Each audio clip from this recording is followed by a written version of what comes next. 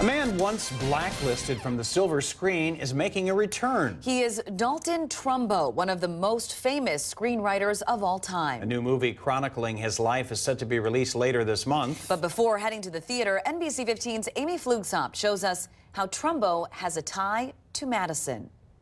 We're going into the film vault, and this is an area not many people get to come into. Tucked in the basement of the Wisconsin Historical Society, the Wisconsin Center for Film and Theater Research, or the WCFTR, has quite the collection from Hollywood. Have you ever seen Party Husband?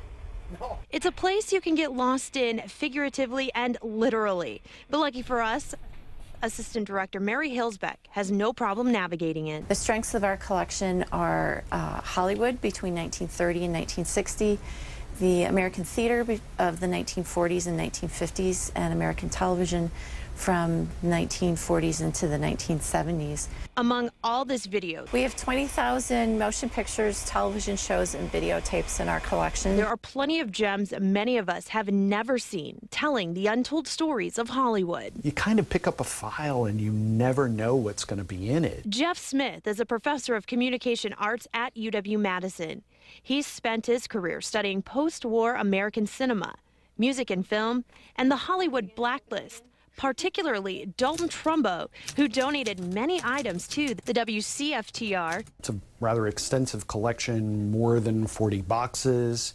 It includes contracts that he had, letters that he wrote and received from producers, screenwriters, family members. And even though Smith's research spans nearly 30 years, this is a folder I'd never gone through. He still finds something new about Trumbo. He was very talented, but also had the ability to work very quickly.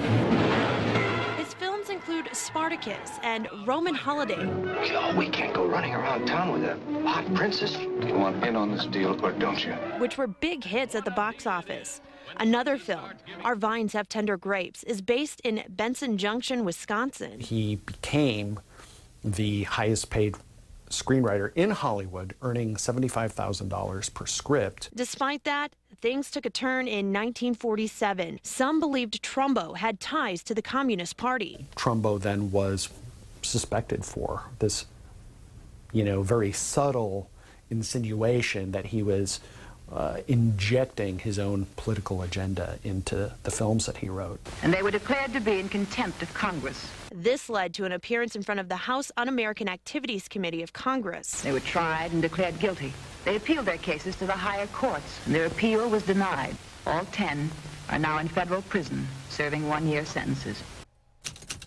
But Trumbo didn't go down without a fight. He sold his scripts on the black market, even winning awards under fake names. All of those guys are Trumbo. One project, 3 different pseudonyms. And you kind of get the feeling he's sort of having fun with this. And the fun seems to continue as Trumbo is getting the last laugh from beyond the grave.